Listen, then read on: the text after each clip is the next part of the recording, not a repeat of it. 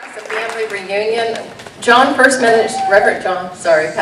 first ministered in this church in 1990 before he met Jeffy, and then I remember a couple years later he told Gordon, I think I'm going to marry a little girl over there, and Gordon came and told me, and I was all excited. And so we've known them forever, and I've never known him to be anything other than a mega blessing. So I'm glad you're here today. I can't tell you how much your friendship means. We just look forward to your coming so much. And right now we will dismiss the children quietly, take 1 minute to stretch and say hi to somebody, and then I'm going to turn this right over to you. Praise the Lord. Well, I am so honored to be with all of you today.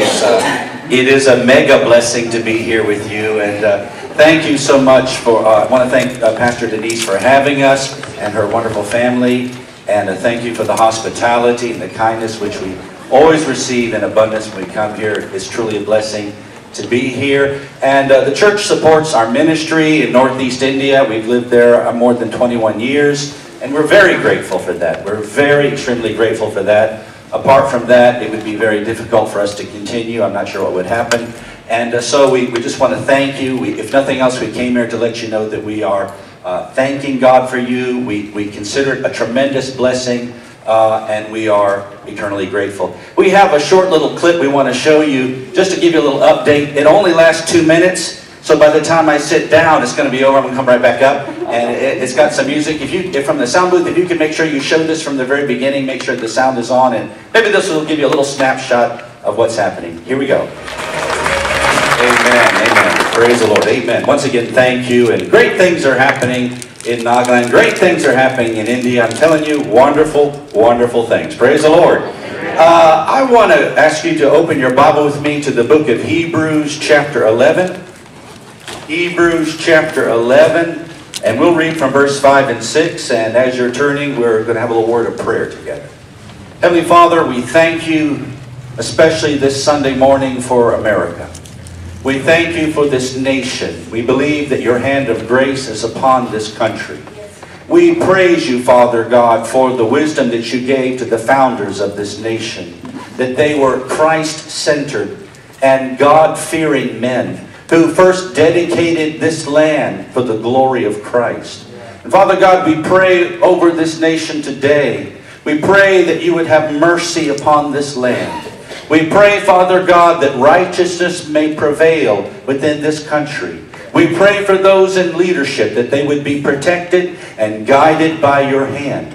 We pray, Father God, that the cause of righteousness and the gospel of Christ may have free reign within this country as it should be. That in no school, that in no public arena, no believer would be forbidden to speak boldly and declare his faith in Christ.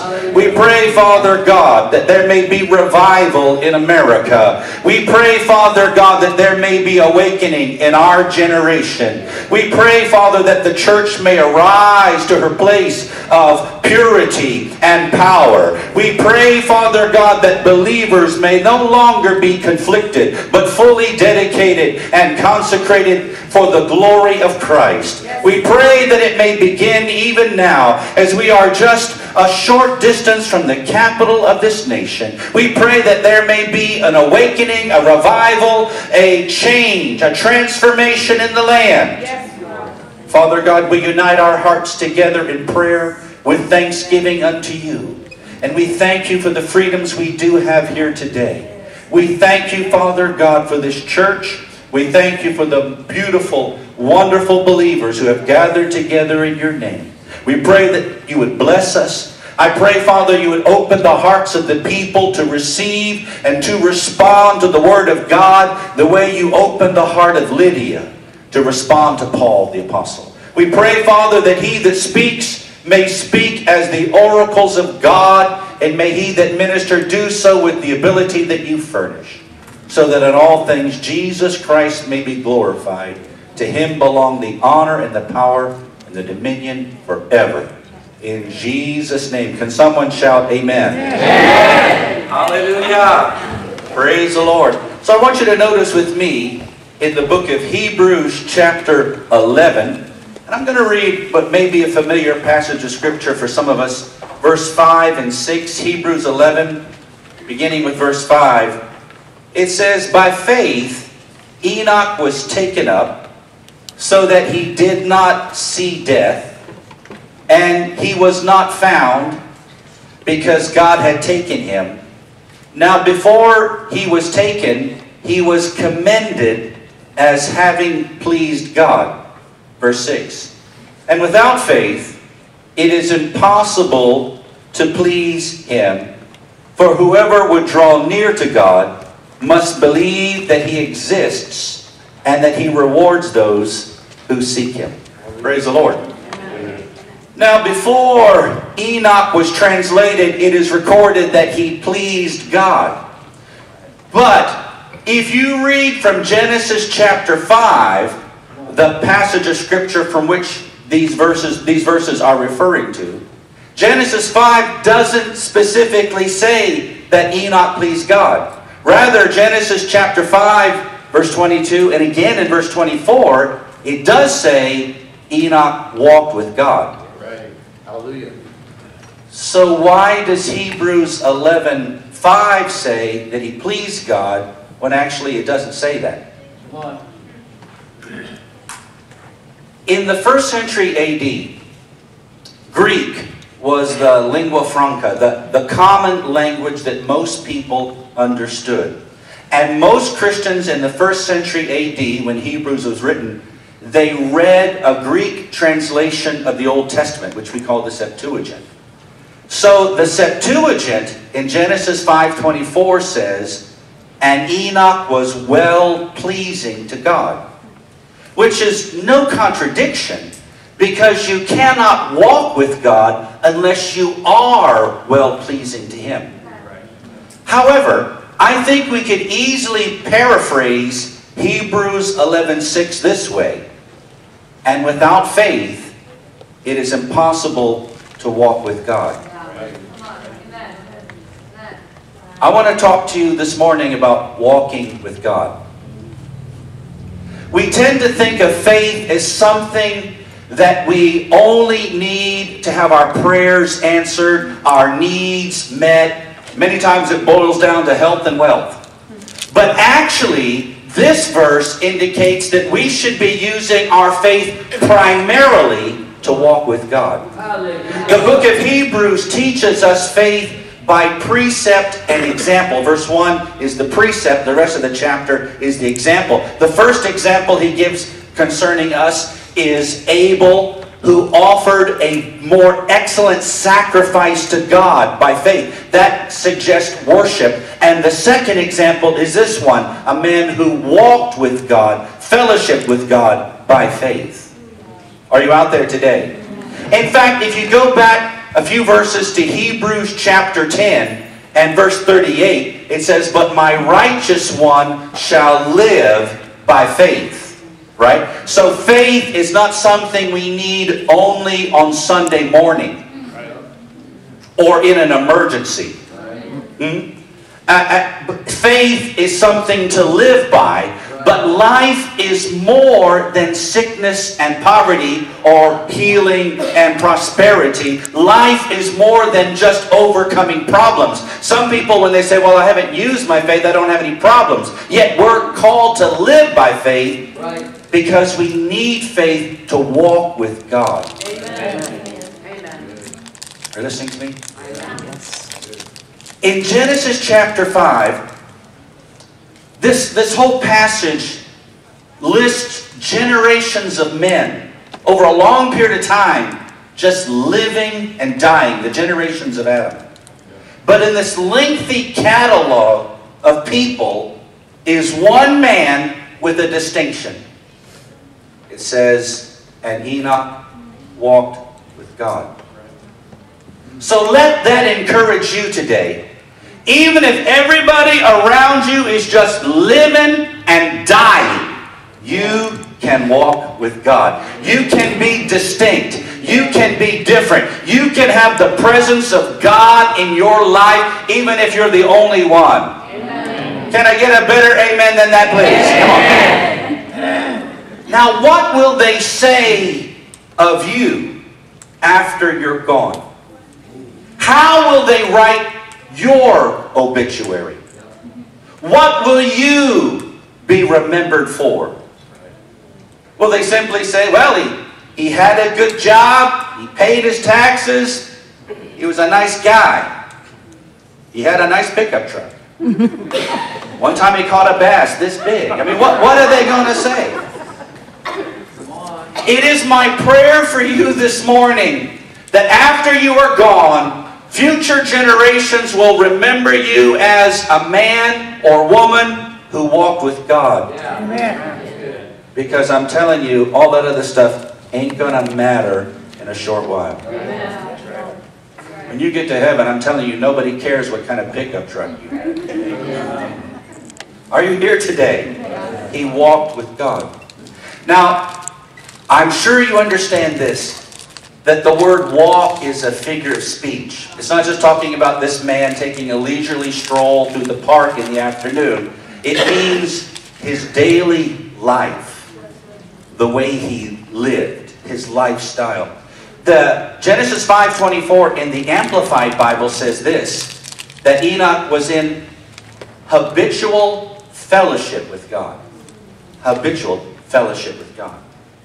A lot of people have habits. Here's a good one.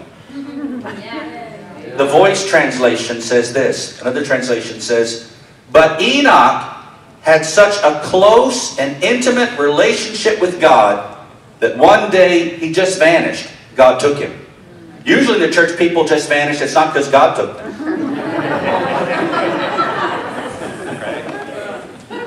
The Living Bible says he lived in constant touch with God. Ooh. Are you in touch today? Sometimes it seems like you've lost God's phone number. You've unfriended him from your Facebook page. Another translation says he lived communing with God. So the idea is this. Enoch had more than good doctrine or accurate theology. That's fine. But it had something more than that. He had personal experience. There's a lot of people in the body of Christ today who can spout off all kinds of scripture verses and theology and doctrine. But if you look at their life, it's basically a mess. Right. It's not how much you know, it's how much you show. Yeah. Are you here today? Enoch had more than something theoretical. He had something actual. He had reality. Are you walking with God? It's real quiet in this Presbyterian church. Are you still here today? I said, are you walking with God? Yes. Come on, when you're silent, you really look guilty. I have to tell you that. You really look guilty. How did walking with God affect his life? Did it make any difference? Oh, yeah. Even though the Bible only gives us a few glimpses into his life, we can see it made a big difference. One thing about it, Enoch had revelation. The Lord showed him things that otherwise he could never know. And this is all because he lived close to God. He lived in communion with God. The Bible says in Proverbs 13:20, whoever walks with the wise becomes wise. Right? So you show me who your friends are, you show me the books you read, and I'll tell you who you are. Right? Well, whoever walks with the wise grows wise. Would that also include God? That if you walk with him, you would become wise? He's a wise God, isn't he? Amen. Then again, the Bible says in Proverbs 3:32, but the upright are in his confidence. In other words, he confides with the righteous. In other words, you might say, let me confide in you. Let me tell you honestly what I'm not just sharing publicly. Wow. His secret is with those who fear him. Ooh, that means God will tell you things that others don't know because you live in his presence. How do I know that Enoch had this experience? Because next to last book of the Bible is the book of Jude. It's only one chapter, and in verse 14, Jude refers to Enoch. And he says, Enoch, who was the 7th generation from Adam, prophesied, saying, Behold, the Lord comes with 10,000s of his holy ones, or his saints, to execute judgment on all, and to convict all the ungodly of their deeds, etc. In other words, Enoch, who was the 7th son from Adam, 7th generation from Adam, predicted the second coming of Christ. He saw the end from the beginning. From the dawn of human history, he saw all the way to the end something that still has not yet happened. How did he know that? Because God showed him. Because God showed him. Think about this. Enoch had a son named Methuselah. Genesis 5 tells us. He lived longer than any other human being, 969 years. That's a long time. Some of you think you're 70, you're way past your prime. This guy lived 969 years. He's still a teenager in his eyes. Methuselah's name in Hebrew literally means, when he dies, a flood comes. And if you chart it out, when the very year Methuselah, the son of Enoch, died, is the year that Noah entered into the ark. How did he know that? God showed it to him. God showed it to him. The Bible says in the New Testament, in John 16:13, concerning the Holy Spirit, when he comes, and he has come, he will show you, he will reveal to you, he will declare to you things to come. Now, I think that means more than just end-time events in the church. I mean, that's true, I'm sure. But I think that also means the Holy Spirit can show you future events in your life. I'm not suggesting he's going to show you everything, because you don't need to know everything. Some things it's better that you don't know. Because if you know, you might want to quit right now. But he'll show you what you need to know. If it seems like life is always catching you off guard, and every time you turn around you're saying, man, I didn't see that coming, then you're not walking with God as much as you should. He said he will show you things to come. If you believe him, he'll show you what you need to know. You'll be prepared. Are you out there today? Yes. So in many ways, Enoch is a type, or what I mean is like a picture of the church. His name in Hebrew means dedicated. Dedicated. If you want to enjoy close fellowship with the Lord, you're going to have to be dedicated.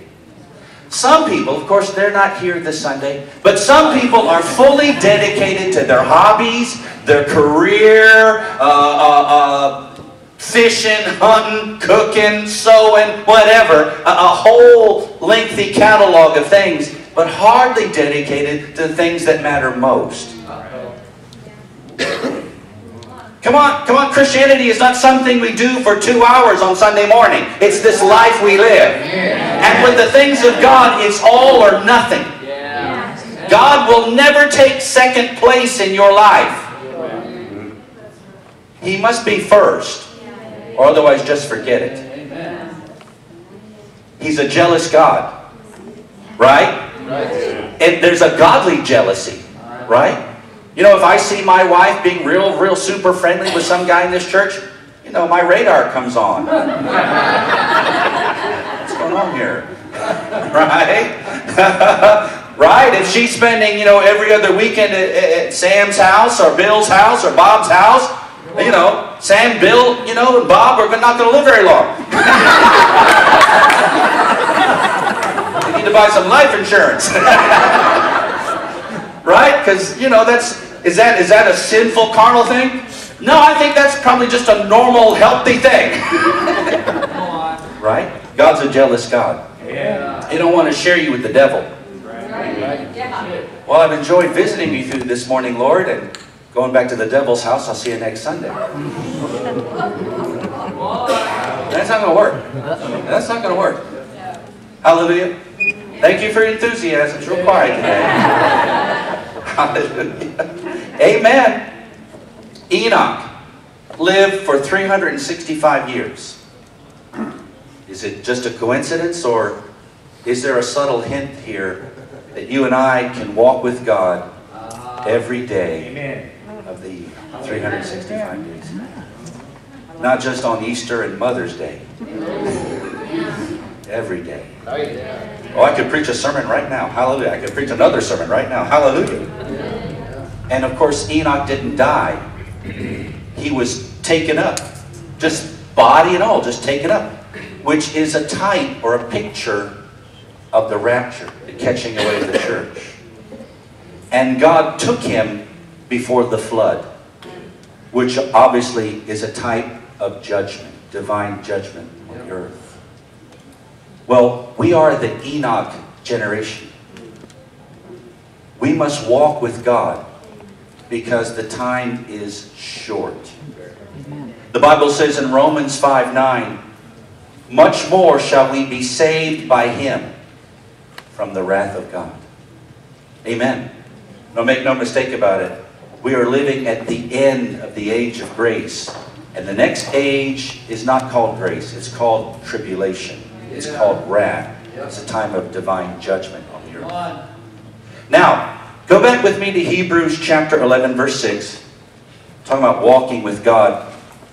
Notice again, it says in verse 6, for he who comes to God must believe.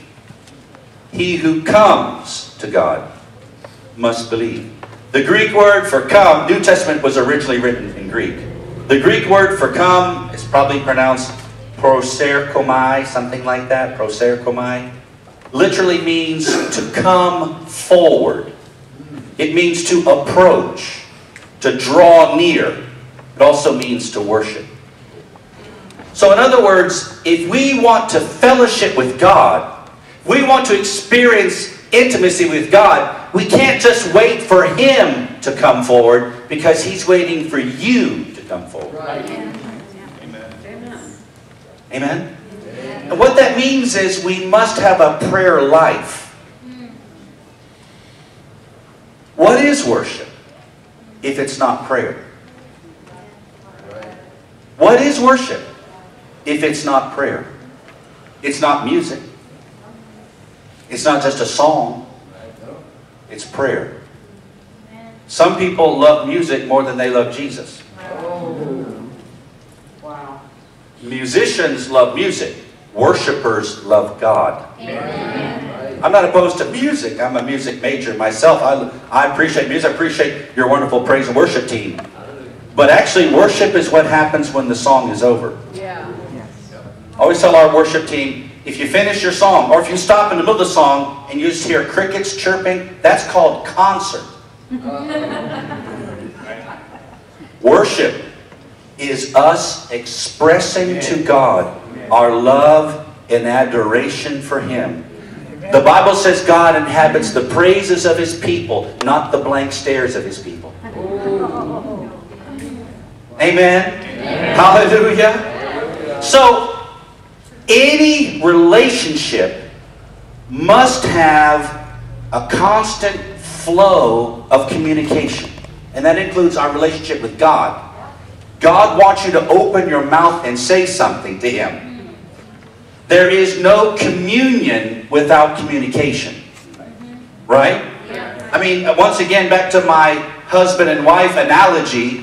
You know, many wives, are desperate for conversation, meaningful conversations with their husbands. Like the woman, like the man that answered the phone and said, well, you have the wrong number, but my wife will be happy to talk with you. Right? God longs for your communication because he wants to walk with you.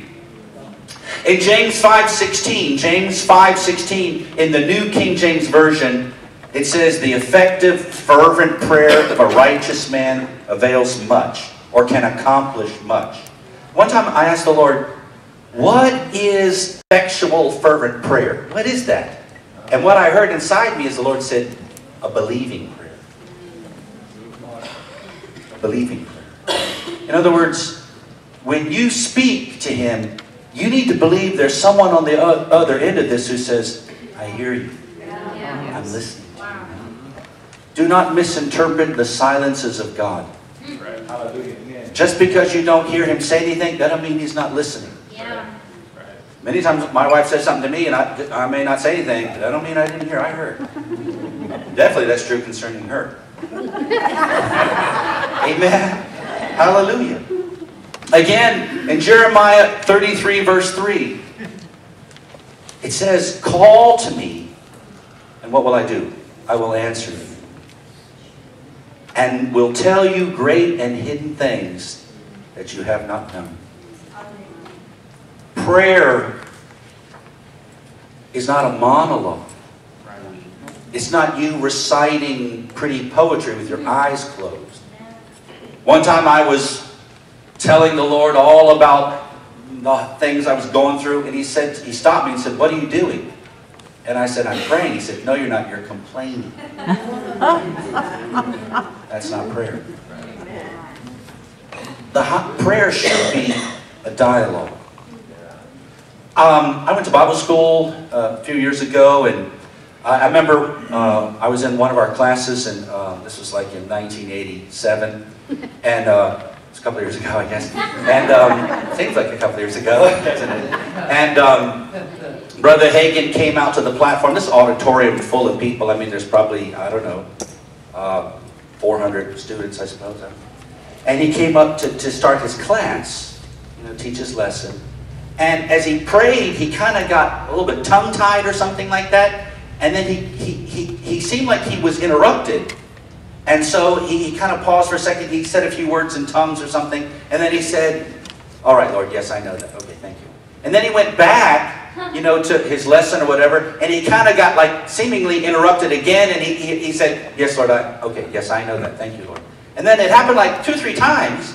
And then he started to pace back and forth on the platform, just, like this. And he was talking. All right, yes, okay, And you could, we could all see him, we could hear him. And I mean, as I'm sitting there watching him pace back and forth, for just a moment, it's like I could almost see someone walking with him. And then he came back to the pulpit and said, all right, let's open our Bibles. And we're all like, wait a minute, what was that? What just happened? And he kind of noticed that, and he said, don't worry about that. That's none of your business. As if that's just an ordinary thing with him, like, like we might burp or something. He's walking with God. He's walking with God. So there's many people that can preach what Brother Hagin preached, but they don't have the experience that Brother Hagin experienced. Come on. Hallelujah. I'm trying to come on.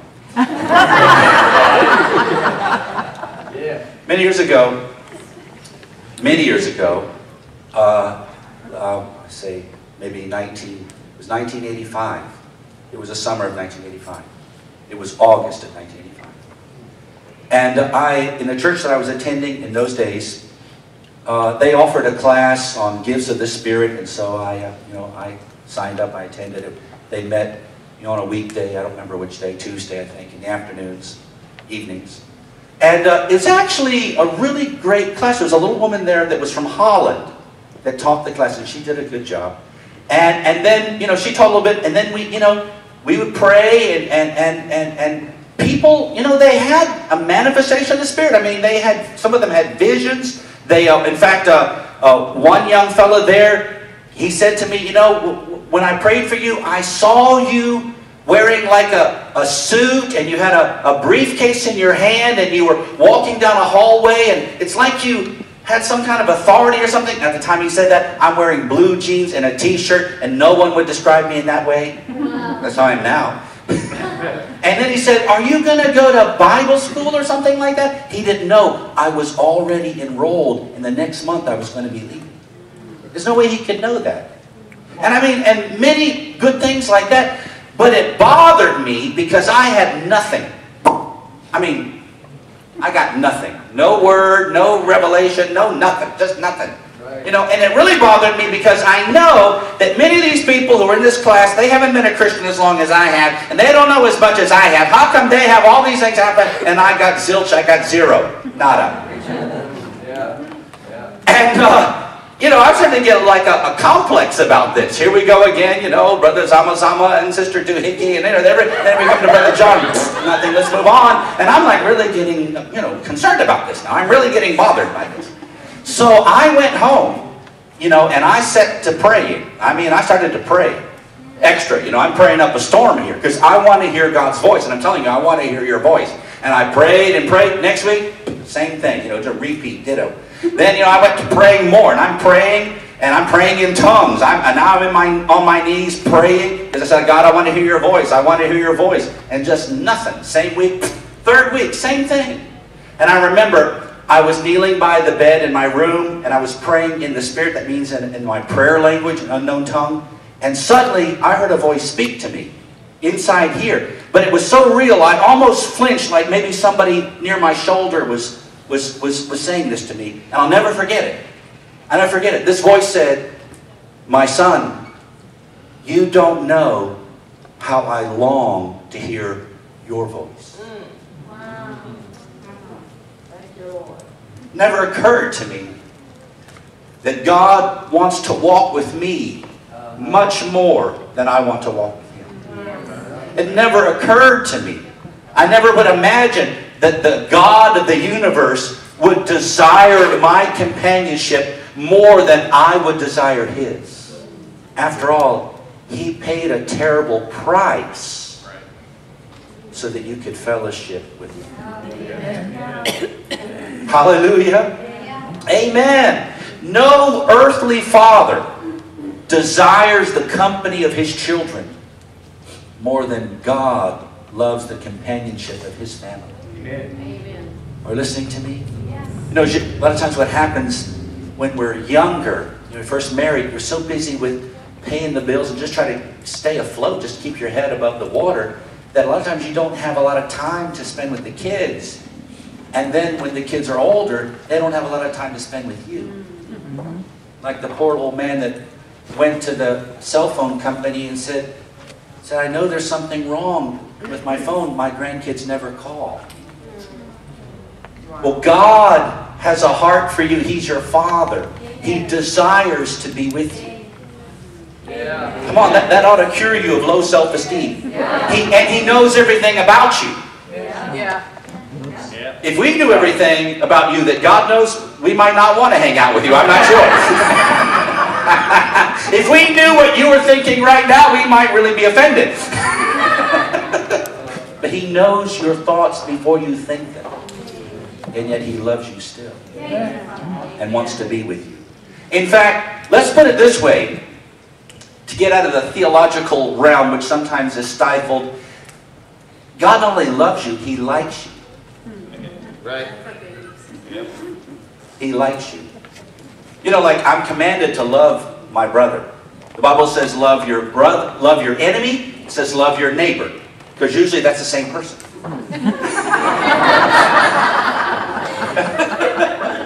Right?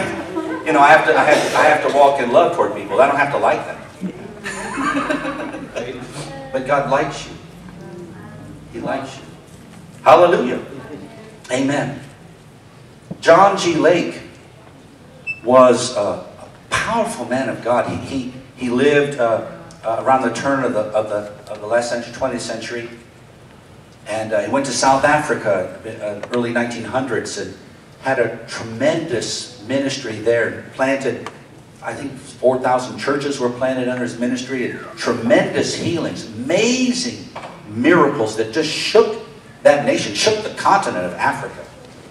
In fact, there's a volume, I believe it's pronounced Materia Medica. It's a large medical journal that's found almost in every medical school, and it lists John G. Lake as having an outstanding ministry of healing. It's amazing. Even Mahatma Gandhi referred to John G. Lake. One day the whole world will accept his teachings. I mean, he was an amazing person. his daughter was, her name was Gertrude Wright. His daughter said that my father had little conversations with God all day long. My father had little conversations with God all day long. She said, whether we were seated at the table for dinner or sit in the sitting room or some other activity, there was like an invisible friend that he was always talking to. And she said that in later years, Lake began to lose his eyesight. Started to go blind. I don't know, cataracts or something like that. And so her father literally took a little walk in the afternoon, literally. And as he was walking, he was talking with the Lord. And told the Lord he didn't think it was appropriate for a servant of the Lord to go blind. Especially one who had dedicated his life to ministering healing. She said, when my father came back from that walk, his eyesight was perfectly restored. He walked with God. He walked with God. The Bible says in James chapter 4 verse 8, draw near to God. He will draw near to you. James didn't write this verse to sinners in the world. He's writing it to you and me, to believers. That means you can come closer to God than you are right now. You might say, well, I'm born again, baptized in the Holy Spirit, you know, sanctified, dedicated, I'm a member of this church, but you can still come closer. Now, this verse doesn't say, if you draw near to God, you'll just be closer to Him. It says, if you move toward Him, He will move toward you. Amen. You take one step, He will take two. Amen. Now, people sometimes ask me, you know, Brother John, I have this thought in my mind or this thought in my heart about doing this thing or going here, that sort of thing, and I'm not sure if it's God's will or not. And this is my advice. When I'm driving my car across the state or maybe in the region, what have you, as I'm going through the radio dial, as I come closer to the radio tower, come closer to the signal, it becomes stronger. Yeah. And naturally, as I'm driving further away from it, that signal becomes weaker. It becomes broken up and staticky, right? Likewise, if there's a thought in your mind or in your heart about doing something, if you're contemplating a decision, maybe right now, get in God's presence. Draw closer to Him. Don't just keep asking Him over and over again, is this your will? Is this your will? Is this your will? Do you want me to do this? Show me, God. Show me. No, don't worry about that right now. Just draw closer to Him. Maybe through worship. Just get in His presence. And if that thought that you're considering, that thing becomes stronger in you, then that's probably from God because you're getting closer to the radio tower of heaven. Yeah. But if it seems to fade, or even when we're in church on Sunday morning or Sunday night or what have you, and that thing seems to just rise up within you, that may be an indication that's from God. But if it seems to just fade away and it's like, oh yeah, what about that? Then that may indicate that it's not from Him. That's just your own natural thinking. Right. I think many people make a terrible mistake. They make life-changing decisions when they're far from God. Right. Yeah. You would understand. We talk about pride and arrogance. We think somebody that talks big, he's proud, or somebody that's got kind of an attitude, he's really proud. Yeah, but the epitome of pride would be to think you can make it in this life without His help. I mean, you may have a Bible under your arm and every kind of Jesus sticker on the back of your car, but if you think you can make it on your own, how's that working out for you? God resists the proud. You need His help. I need His help. Amen? Amen. Can I get an amen? Come on. Amen. Back to Hebrews 11:6. Notice it says, he who comes to God must believe that He exists. One translation says that He is real. Somebody say, God is real. God is real. Hey, that's right. So God's not a concept. He's not an idea in somebody's head. He's not just merely a doctrine. He's not just merely an influence or a power. He is a person. He is a person. And since he is a person, he has a personality. That means he has certain things he likes and certain things he does not like. Right? Right. Now, the longer I'm married, the more I'm sure my wife has superhero powers. The original Wonder Woman, she can read my mind. I guess it's a gift. I'm not sure where that came from. She can read me like a book. Oh, yes. We'll let you mention that later. We don't have time right now, sister. She knows me. She knows me. We've been together long enough. And I know what she likes and doesn't like too, to a certain extent. I mean, I can now order for her when she's in the restroom and the waitress comes, I say, and she'll have water with lemon, because I know that's what she wants to drink, right? You know, right? The more time you spend with somebody, the better you know them. Right? Well, I just don't understand the Lord. Well, that's because you're a stranger. He's not that hard to get to know, actually. The more time you spend with God, the more clearly you understand what He likes and doesn't like. And there's some things God does not like. Some things He likes. In fact, I would say, you don't even have to hear like a voice speak to you. Don't misunderstand me. I just know sometimes you don't like this. I can feel it. You don't like this. Something's going on here and I just feel like inside. I know you don't like this. You don't like this. He's telling me you don't like this. That, just like I look at my wife and she's got that look. She don't have to say anything. You don't like this. Got that look. I got that feeling. Amen. Hallelujah. Amen. So it shouldn't be hard to know His will, what He likes and doesn't like. It's just hard when you're 1,000 miles away from the radio station. Right. Amen. Or actually you're on another channel listening to something else. God is real. Amen. And if we will continually draw near to Him with an unwavering confidence, the reality of God will be more evident in our life. When you wake up tomorrow morning, just say to yourself, God lives in me by His Spirit. Amen. As you walk down the sidewalk or get in your car, say, the Lord is with me right now. Amen. Lord, you're with me today. You're going to help me today. You're an ever-present help in time of trouble. Hallelujah. Yes. Glory to God. Then you become more conscious and more aware of His presence. Well, I don't really feel God's presence. Yeah, but if you ignore people, that's how it feels. Yeah. Yes. How would it be if someone was sitting next to you in your car and you drove for an hour and a half and didn't say a word to them? Uncomfortable. The person just feels unwelcome. Yeah. Smith Wigglesworth was another great man of God. Amen. And I heard that he was a pastor picked him up maybe at the train station or something and took him by vehicle to travel somewhere. And they had been driving for 5 or 10 minutes talking about the weather and, I don't know, certain current events. And suddenly Wigglesworth said, "Stop the car!" And this pastor came to a screeching halt and said, "What is it?" And Wigglesworth said, "It's been more than 5 minutes. We haven't even talked about the Lord."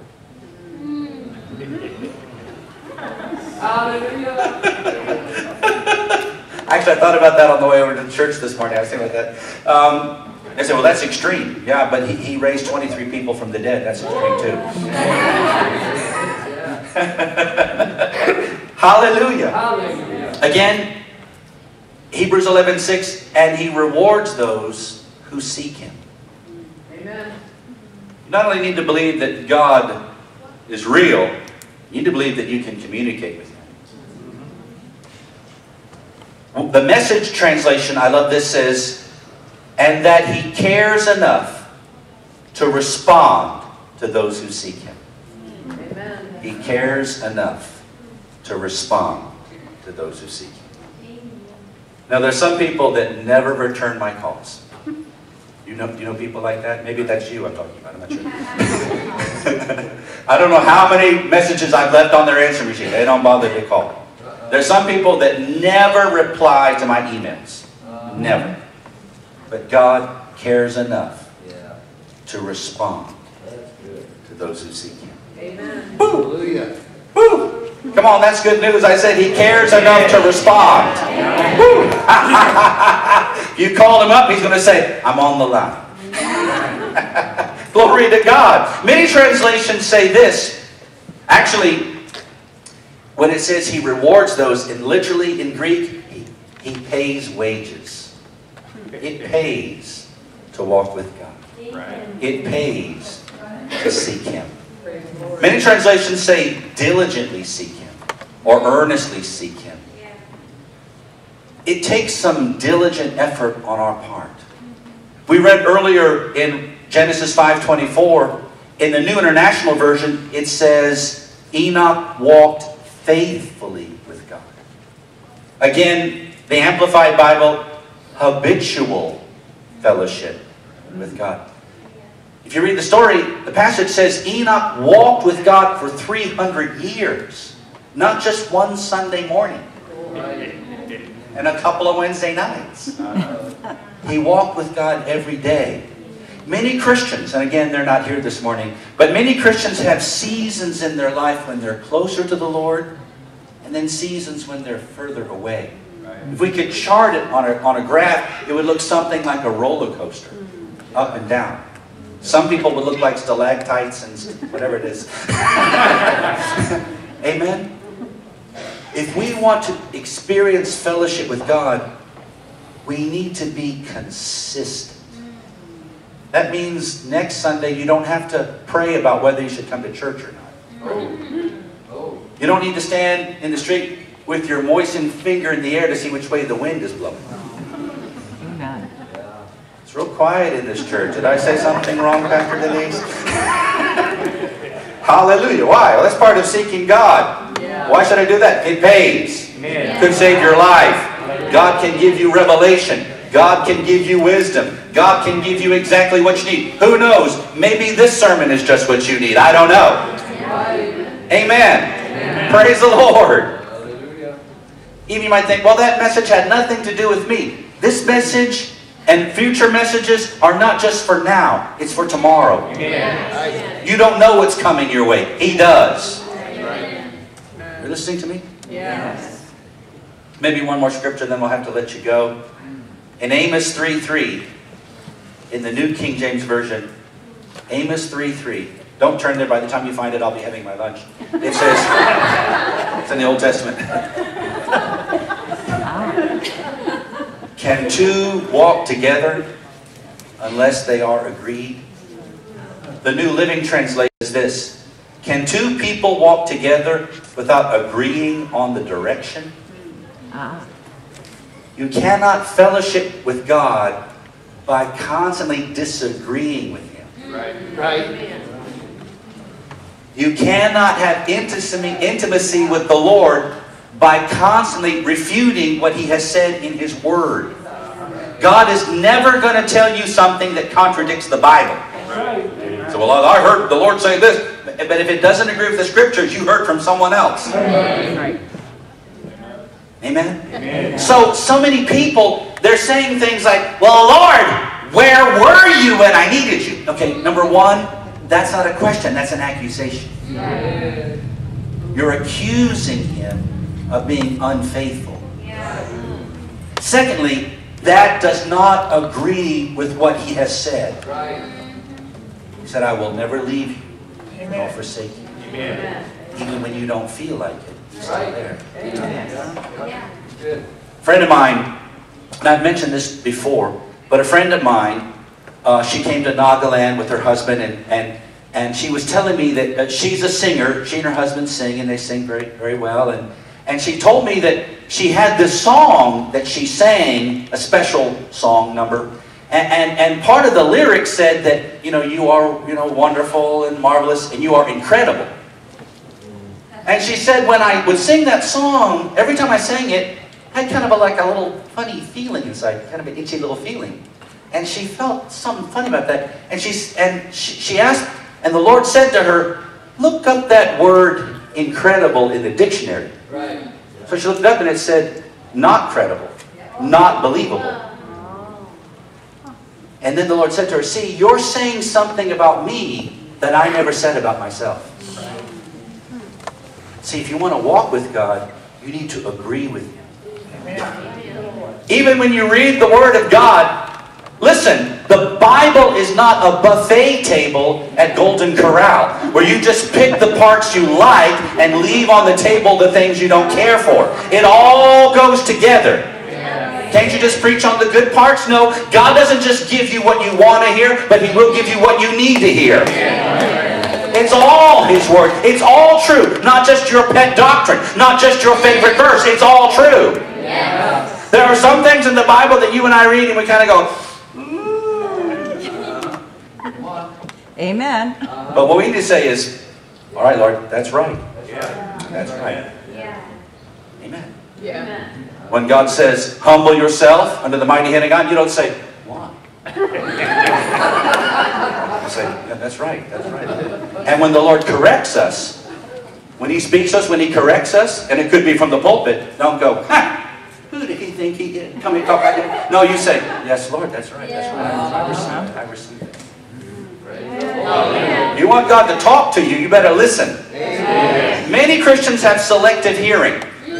Again, they're not here today. Too bad. When you see them, tell them I said this. Many Christians have, just like my children. When my children were small, you know, they'd be out playing in the yard, and you'd say, come in, do your homework. And it's like they're all deaf now. They can't hear that. I'm screaming my lungs out, and they're just like, you know, they don't hear it. But they could be in the next room, and I could whisper to my wife, let's go into town and get ice cream. And we can hear them say, I'm coming too, I'm coming too. Many Christians have selective hearing. We say, God wants to bless you. Amen. God wants to prosper you. Hallelujah. God wants you to humble yourself. God wants you to forgive somebody.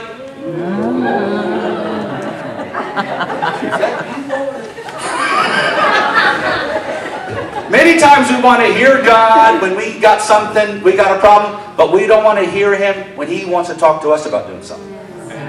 I think God speaks to us when it's time to give the offering and tithe. Like, what should I give, Lord? Oh, give $1,000. Get thee behind me, Satan.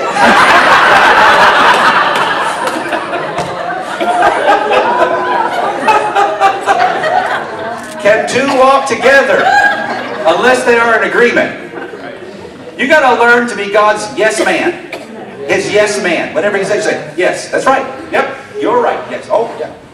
He said, well, you need to change this. And you don't go, ha! You said, yes, that's right. You're right. You're right. Yeah. Amen. If you disagree with God about anything, that means one of you is wrong.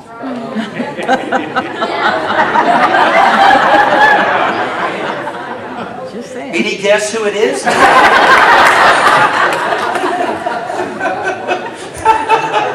He's never wrong.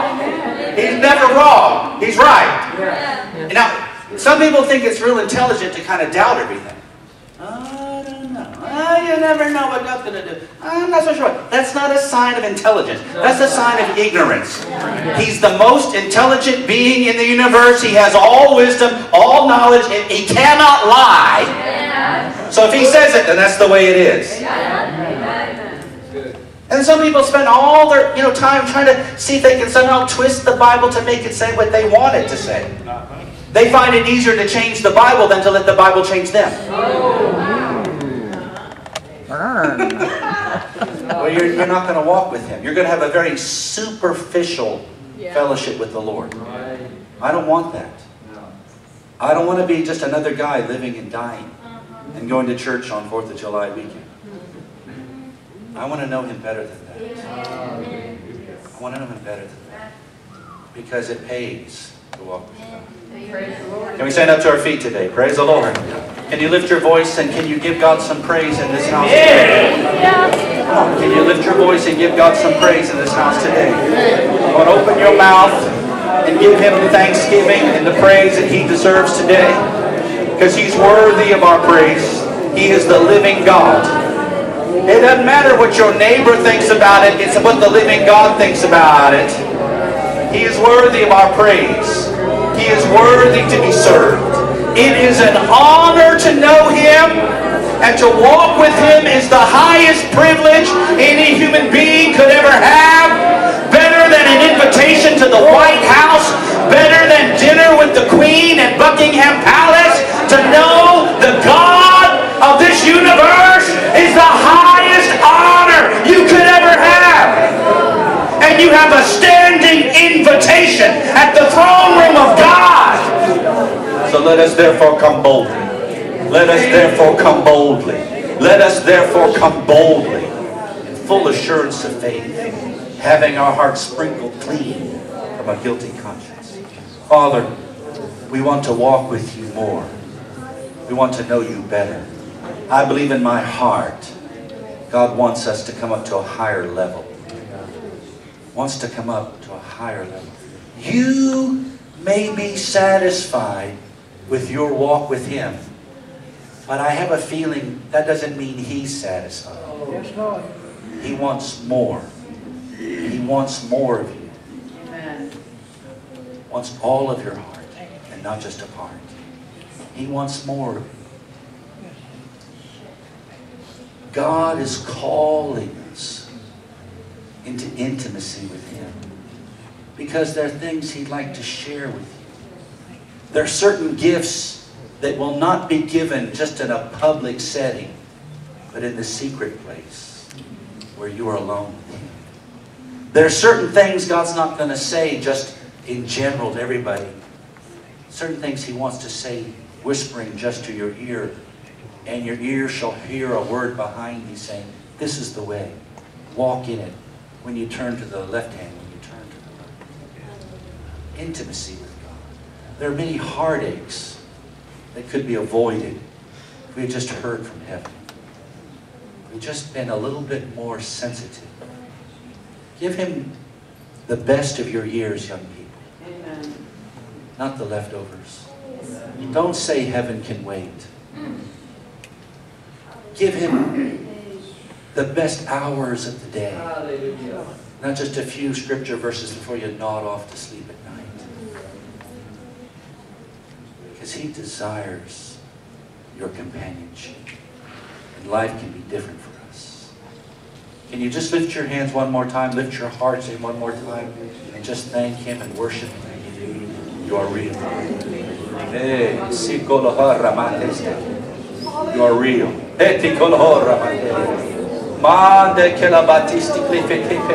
There must be a distinction. There must be a distinction in this generation. It's not just our style. It's not just our appearance. It's His presence.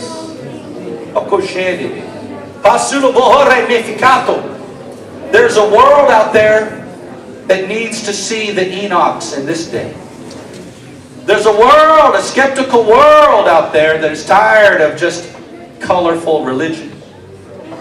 They need reality. They need to see it. Lord, we repent. We repent from our stubbornness, from our pride. Turn away from sin, that which displeases you. You've called us to walk with you in holy places. You're drawing us near, calling us. If you want a closer walk with God, lift up one hand toward heaven with me. Say, Father God, it is my heart's desire to know you better, to walk with you in intimacy, in fellowship. I want to hear your voice. I want to sense your presence. I want to be closer than I've ever been before. Turn away, Father. I turn away from every distraction. I lay aside every weight and every sin. With all my heart, I want you. You know, if the Lord appeared to you tonight and said, what do you want? What would be your answer? You. That's the correct answer. But I hope it's also the honest answer. Amen. That's the best answer. I want more of you. Father, I thank you for this church. I thank you for the wonderful people that are here. Amen. Father, if there are believers here today who are maybe not where they should be or not where you want them to be, I pray that this message will draw them back, bring them back to that place they once knew. If there are those here who are like the prodigal son in the Bible, who wandered away seeking fame and fortune or other things, and have fallen into sin, or maybe their hearts have just grown cold toward you. Oh Lord, a loving Father awaits them to warmly greet them, to embrace them, take them into His bosom, and restore them. Father God, you're so merciful. It's all because of the blood of Jesus. Amen. It's all because of your unconditional love for us. And if there are some here today who are not even sure whether they're a child of God or not even sure if they know Jesus in reality or not, I pray, Father, you'll help them to receive Christ, to make a decision for Him, surrender their whole heart to Him. One day from now, it won't matter what kind of house you have. One day from now, it won't matter how much money you had in the bank or how many vacations you went on. One day from now, it won't matter at all. Yeah. The only thing that will matter is that you knew Him. Yeah. That you know Him. If you know Jesus as Lord, can you lift up your hand right now as a witness? Put your hand down. If you don't know Him, or if you're not sure if you know Him, can you put your hand up? If you're not sure that you know the Lord, and you need prayer, just put your hand up and we'll can. Yes, God bless you. Are you raising your hand? Yeah, I am, because we all need to be closer to God. Yes, but are you saved? Are you born Oh, again? absolutely. Okay. I just want If to you're be not closer. born again, if you've never made Jesus Lord of your life, can you raise your hand? Just checking right now. All right. Father, I speak a word of blessing over this church and over this congregation. Thank you today for this wonderful, wonderful family of faith. I thank you for the pastor, for those who are serving here faithfully. I pray you bless them in Jesus' name. Come on, lift up your voice one more time and give a shout of praise to the Lord. Thank you, Lord. Thank you, Lord.